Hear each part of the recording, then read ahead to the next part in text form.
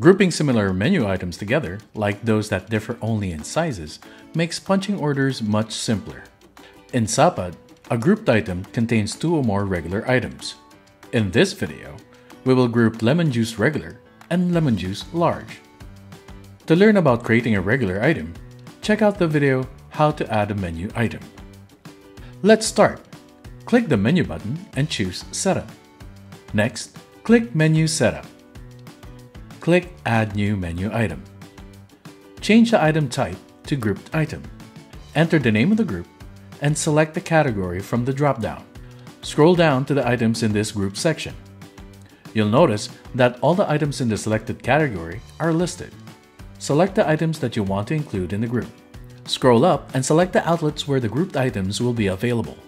Finally, click Save. Don't forget to click Refresh POS menu to reflect the changes in your POS. Let's check out the grouped items in the POS. Click Walk-in. Click Beverages. Finally, click Lemon Juice. Now you can see the items that you grouped together. Remember these 3 simple steps to add a grouped item in your POS. Create a grouped item, select the items from the category, and finally, click Refresh POS menu. Want to learn more? Click on the link below to book a demo.